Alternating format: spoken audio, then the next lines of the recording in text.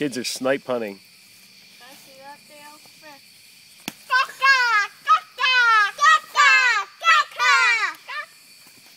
Don't fall into the fire, please. Stop.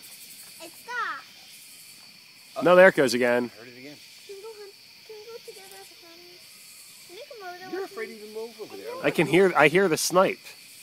Do you hear it? Yeah. I'll go with you guys. Is it a real bird? Can you go with us? I'm always going to go with you. Do you hear it? We got another person with us. That's good. You going with your sister? The girls are gonna go catch a snipe. She's got the flashlight. Take a light. Here you go, buddy. All right. Put it in the back. Remember, you have to sneak up on it and scare it for it to drop the feathers. What are the odds? What was that noise? Family over there feeding your kids to see. It's nonsense.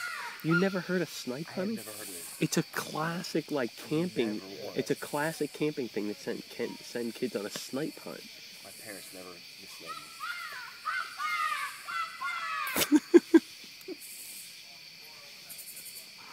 If you're really mean, you take them out with the bag and you tell them, okay, you're hanging out here and I'm going to go in there and rustle the snipe out.